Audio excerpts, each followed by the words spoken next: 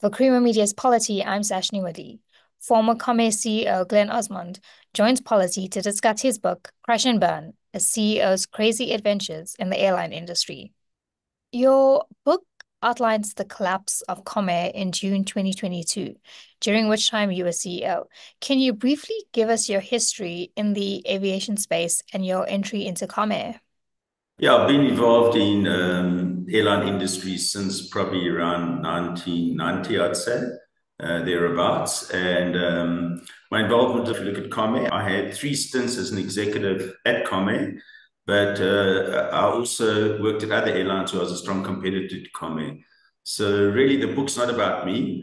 The book's about what made Comair great and what caused Comair to fail. I'm just merely an observer who observed what made them great when I was competing against them and working for them, and also what led to their downfall. Now, you liken Comair's history to that of South Africa's, and in the book, you outline Comair's beginnings, its operations through post-war apartheid democracy, state capture, and then during COVID-19. So, to what do you attribute Comair's success in the decades prior to 2022? Yes, it had a great success story. It was one of the world's most successful airlines. I think it operated for about 75 years and made profits for 74 of those 75 years. What made it great? It's probably like any other business, it's exceptional management. There were 3 leaders of the company from early in the 60s, probably up till about 2010. And it was the chairman, the deputy chairman, and the CEO, which was Dave Novick, Martin Morrison, Piet van Werven. They formed a threesome that ran that business on sound principles for probably over 40 years. And that really built a solid company as well. So it's all about people. It's the people who manage the business over that period. Now, it was interesting to read that Comair didn't want to grow Kulula for fear of backlash from SAA. Can you tell us more about this? That's way back. Yeah, that's probably around about 2000. At the time, SAA was market dominant. Probably Comair was small in the market. And there was obviously the fear not to provoke the government, not to provoke SAA in terms of it. So at one stage, the thinking was, well, let's not provoke a strong reaction from SAA. But at the right time, Comair made the call that South Africa was ready for a low-cost airline, and they launched Kalula at the time. Now, at one point before your CEO position at Comair, you left the airline and you launched the One-Time airline. Can you tell our viewers about your success there and why you eventually resigned? Yeah, so I was financial director at Comair for about, I think, 7 years. I then left Comair to start a one-time airline. I left on a friendly handshake. I'd seen that there was an opportunity in the market. At the time, SAA was the premium carrier. In the middle, you had Comair, but there was a hole right at the low end of the market to offer a truly low-cost airline, which South Africa didn't have. I left Comair and we started one time because we saw this opportunity. And we obviously had fierce competition from Comair. And I ran it for 8 years. We made profits in 7 of the 8 years, and it changed travel in South Africa. People were flying Joburg, Cape Town, 299, 399. It changed air travel in the country. So it was a huge success story. And when you returned to Comair in 2019 under a joint CEO position, you wrote that it looked like inertia had set in. Can you tell us what you meant? Yeah, I think it happens. So if you take Comet, it had been incredibly successful for so many years. And at some point in its growth, it became fat, lazy, and arrogant, really stating it simply. And one of the main causes of business failure is inertia. So if you look at that period in Comet's history, they weren't growing. They should have dominated the African skies, and they weren't. They were shrinking their business into Africa. Safe was growing at a high speed, eating into the market share. They were doing nothing to oppose Safe. And it just became really fat and lazy. Now, you returned to Comair in November 2020 after an earlier retrenchment, which you say you were accused of orchestrating. Can you briefly outline why you decided to return a third time? Yeah, so once I left Comet, went into business rescue. What had happened in business rescue, it really had a choice. Either they would have to find a rescue plan to rescue the company when it was in business rescue, or it would be liquidated. So I worked with a consortium and we drew up a rescue plan that was then accepted by all the stakeholders, and we actually rescued Comair from liquidation. And I was part of that consortium. Now, as an industry insider, can you tell us how the COVID lockdown affected Comair and more broadly the airline industry?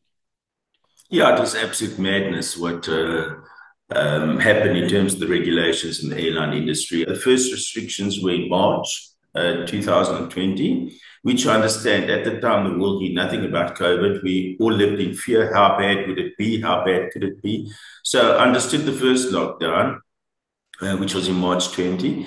But the second lockdown made no sense in December when they closed the beaches, closed the hotels, but they allowed flying. So, that made absolute no sense.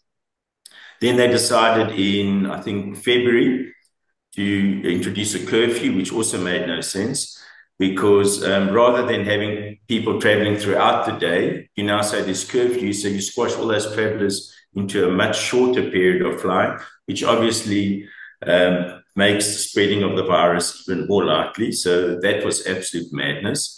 The third level of madness was September, when they decided that you weren't allowed to fly into Gauteng. So it was fine. You could fly between Durban and Cape Town. The virus was fine, but you couldn't fly to Joburg, which is also madness because there's absolutely no way that the virus knew whether you were flying to Cape Town or to Joburg. The regulations that were imposed on the second, third, and fourth lockdowns were not based on science. They were knee-jerk reactions. They harmed the country irreparably. They harmed the travel industry, harmed the airline industry, and at the time it was just total madness. Now, can you tell us about your encounter with the Civil Aviation Authority, which had granted Comair's aircrafts and which you fought against, and tell us why you believe it was a political decision? So what happened? Comair had an engine failure, I think in February 2022, and an engine failure is extremely rare. I think on average, I say there's one every 500,000 hours. The problem is a month later, we had a second engine failure. So what happened with the CAA is we had these engine failures, which shouldn't have happened, which happened, and the CAA investigated, except they failed to investigate the engine failures. They sent a team in for like a day or so, and they had a look at things, and they produced no findings on the engine. And the engine type that we had is the same engines that are used by SAFE, by SAA throughout the world. All the world global airlines use this engine type. It's one of the safest engines in the world. What surprised us, though, then is without inspecting the engines, without looking at the engines, they asked us for a meeting. And prior to telling us what their findings were, they told us that they were grounding us, which obviously was a concern. How do you ground someone without first telling them what the problem is?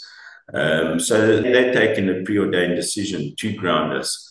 So that obviously raised a lot of suspicions. In fact, even at the meeting, one of the CAA inspectors told us that we were top of his hit list, which quite surprised us as well. They then made findings to do with our change management processes. Once again, had absolutely nothing to do with the engines, had nothing to do with how we fly aircraft, how we fix aircraft, had nothing to do with any of those things. Yet on that basis, they took a decision to ground us.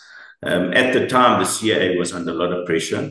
Their own aircraft that they operate themselves for airport calibration services had had a crash. There'd been an investigation into their own aircraft that they were responsible for the maintenance and the safe performance, and they'd failed dismally.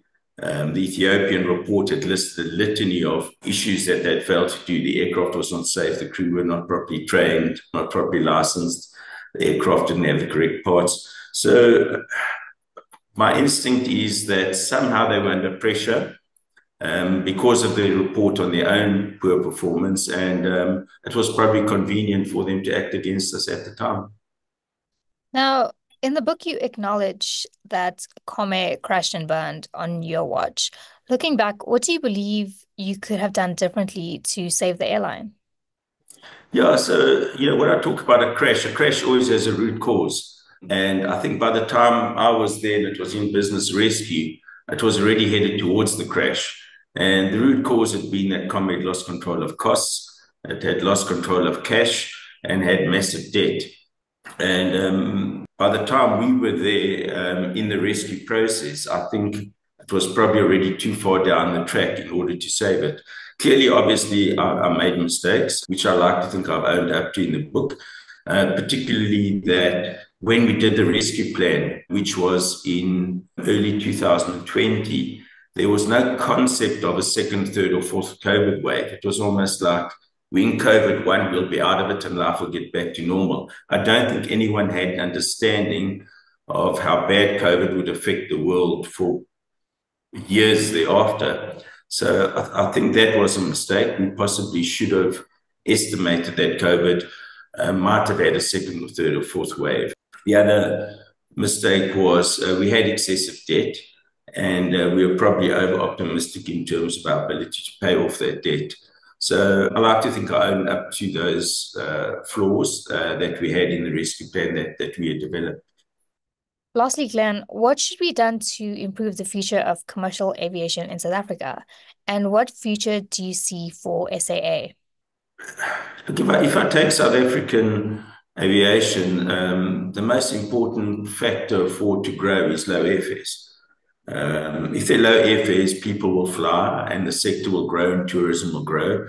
So then the next important thing is, well, how do you get low airfares? And the way you get low airfares is through increased competition. The more competition there is, the lower the airfares and the market will grow. Unfortunately, right now, there's not really enough competition because once we exited the market at Comair, we had 40% of the market. And if you take out 40% of the market, obviously the other airlines just raise airfares. And we've seen that right now. Airlines are charging ridiculous airfares. That's squeezing growth and squeezing air travel and hurting tourism. So, simplistically stated, we need more competition, and that'll bring down airfares and that'll grow commercial aviation. For SA, I'm optimistic. I think they've fixed their business, they've reduced their costs, they have a slow and steady growth plan. I think a strong SA is good for South Africa, it's good for South African aviation, and I think SA will succeed. That was former Comair CEO Glenn Orsmond discussing his book, Crash and Burn, a CEO's crazy adventures in the airline industry.